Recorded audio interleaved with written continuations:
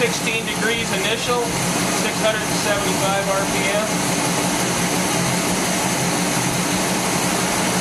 So now we'll see what the total centrifugal advance is.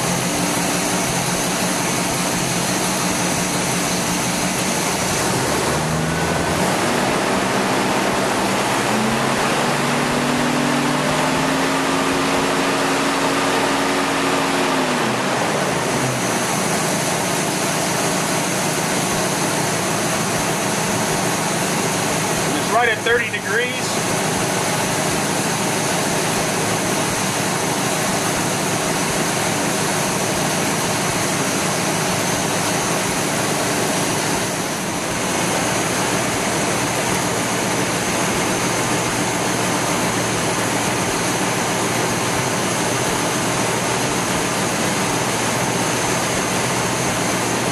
With the vacuum advance hooked up at idle, now idling at 890 RPM, 35 degrees. That's a lot.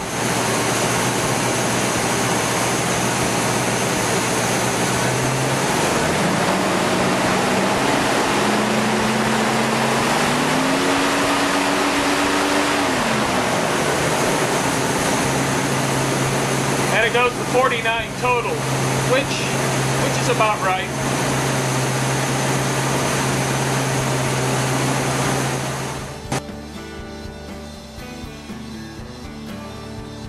I'm going to recurve the distributor for the formula today. I have a Moroso curve kit. Has the weights. Has a limiter bushing, which I probably won't use. And advanced springs to bring the curve in at different RPMs. I also have an Accel adjustable vacuum canister where I can set my vacuum advance to a value I want. I think I'm going to set it to around 49 or 50 degrees total advance.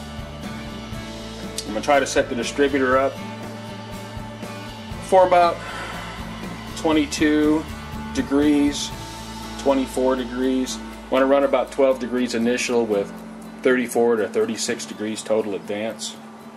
I'm hoping the 9.5 to 1 motor with iron heads can handle that much centrifugal advance with 91 octane fuel. I've got to pull the distributor shaft to take the limiter bushing out.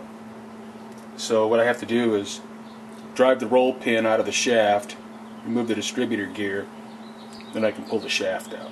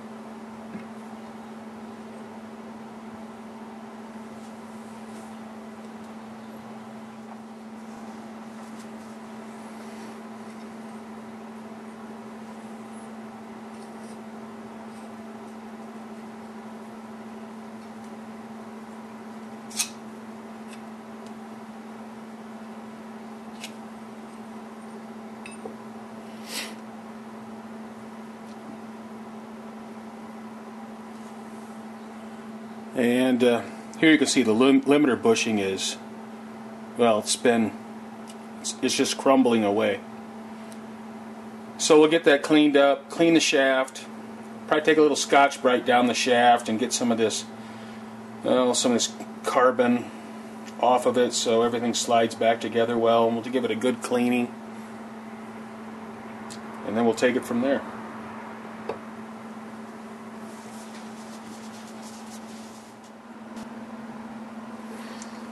With my setup, it appears that the slot here is limiting my total mechanical advance.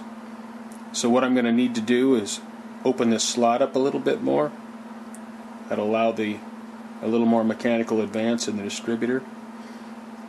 So that's next. So I'll open this up and I'll do it a little bit at a time, take measurement, and continue.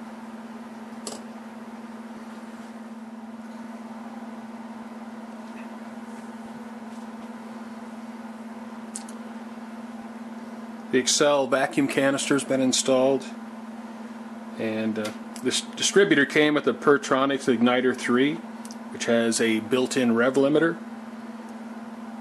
And I may or may not set that. If I did set it, I'd probably set it for 5,700 RPM, but I may just leave it wherever it's set right now. Either that or turn it, I think, fully counterclockwise deactivates it.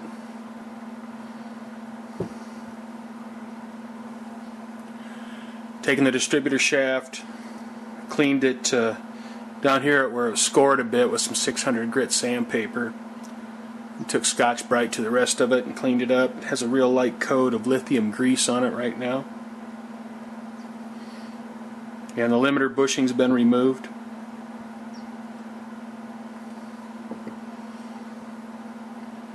And the advance plate and the reluctor, if that's what you want to call it. It's the points cam.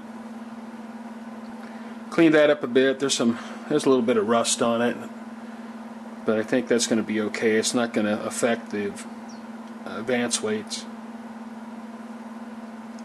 Ended up elongating the advance slot here so the distributor would have more mechanical advance.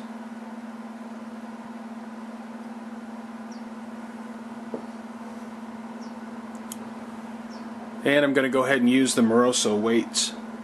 So I'm going to put it back together and just see what we got.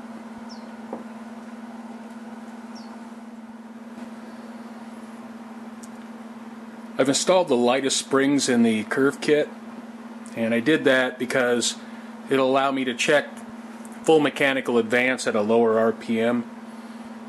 And what I may do is, use a mixture of springs, medium light, medium, and I'll just see where the curve comes in.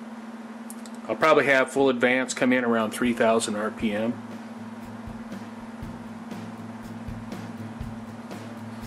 After the mechanical advance is checked, then I'll be able to go and adjust the vacuum advance. And it uses an Allen wrench that goes inside the canister, and there's an adjustment in there where you can counterclockwise, I believe, limits the advance, and clockwise increases the advance. And I'll have to check that to be sure. It could be just the opposite. But I want to set the advance up for total advance, somewhere 46, 48 degrees. So I'm going to put it back in the car, we'll get it fired up, get the initial timing set, and then we'll see what we got.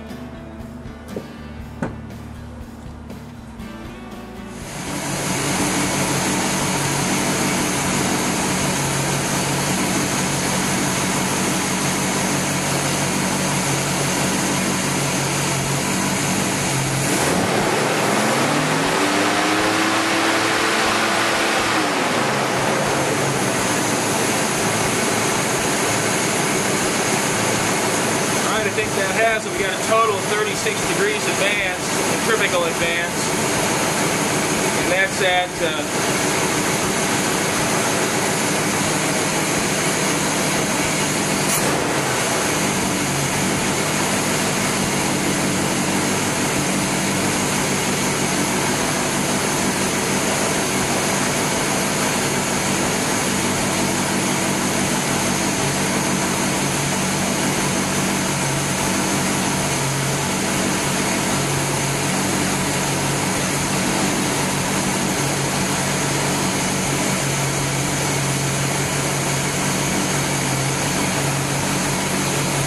700 RPM, got 13 degrees initial.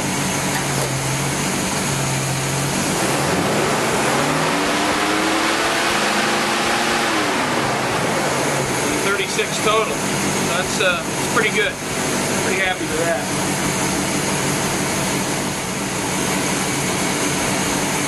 The vacuum advance hooked up, 730 RPM. at 27 degrees.